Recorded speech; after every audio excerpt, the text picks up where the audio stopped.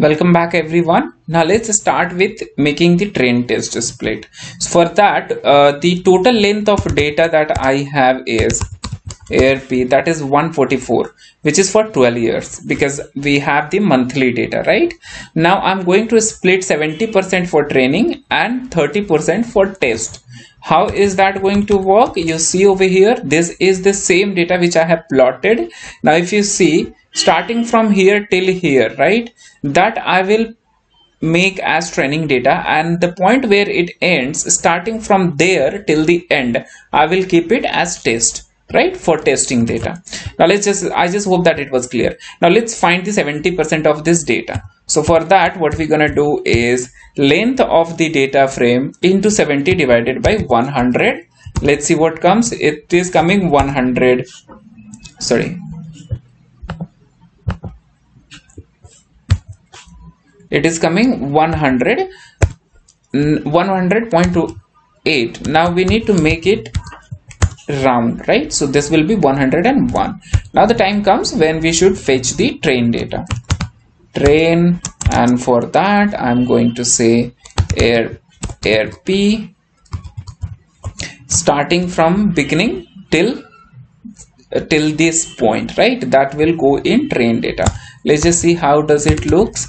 Train.head, right? So it is starting from this 112 and will go till the end. Let's see where does it ends. Till, so here it is ending at May 57. Now our test data should start from the month next to it, which is June 1957. Let's make that.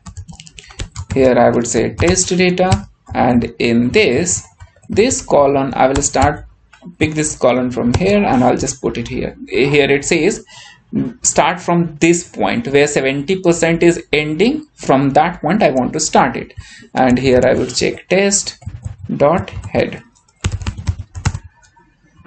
all right, so we are good over here, right? So here you see we are getting the June. Now let's just start with actual model bending. Okay, now here I would use train data instead of original full data, and here we are taking the passengers. Please note, we are not to train the model, we are not taking this difference data. That is something which we just use to find the value for P, D and Q.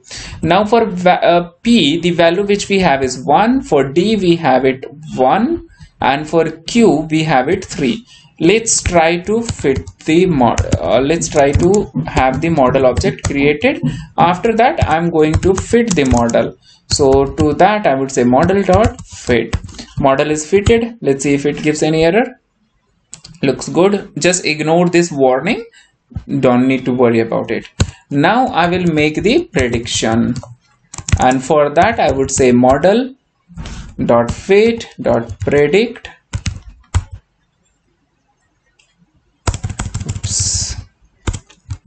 Predict, and inside that I need to supply the data on which I want to make the prediction. So for that there are two parameters. We need to provide the start point. Start point will be test.index 0.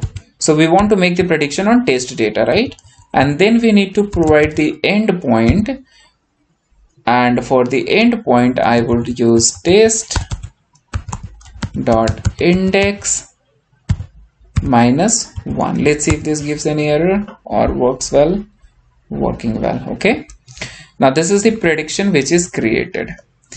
Now the next thing which comes is putting it in the data frame, which we have over here, right?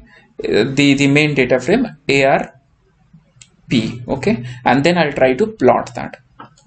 So this is the prediction which is done. Let me just show you the prediction. How is that looking like? You see, these are the values. This is horrible. So ARIMA model is not working well on this.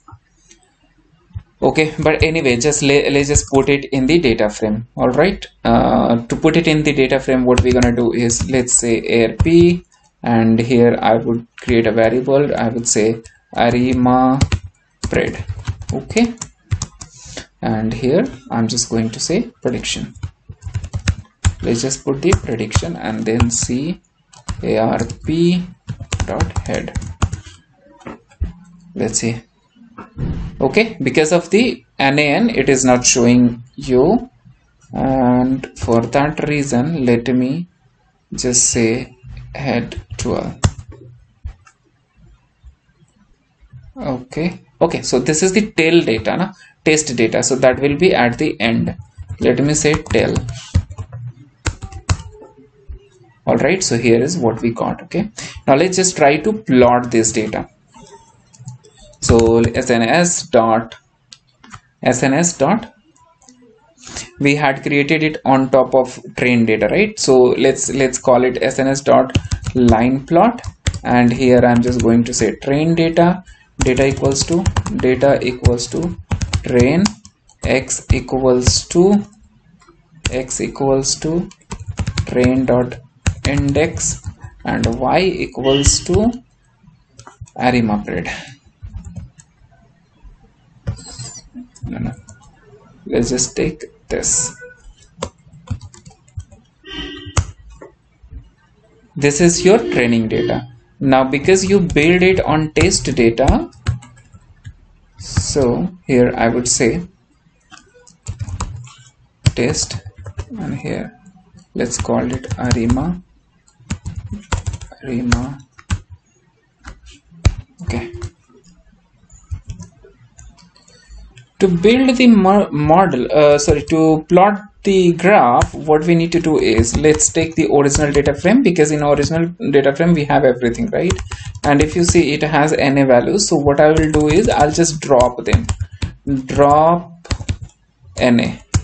Remember, this is not permanent drop. Okay, ARP, now if you see ARP dot head, so it is going to, oops, sorry for the spelling mistake,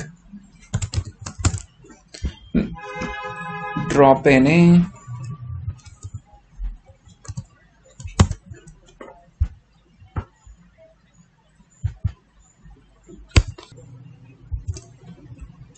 so here I will say ARP dot drop NA, and if you say in place equals to true, that will be permanently removed, but at this point I don't want to do that.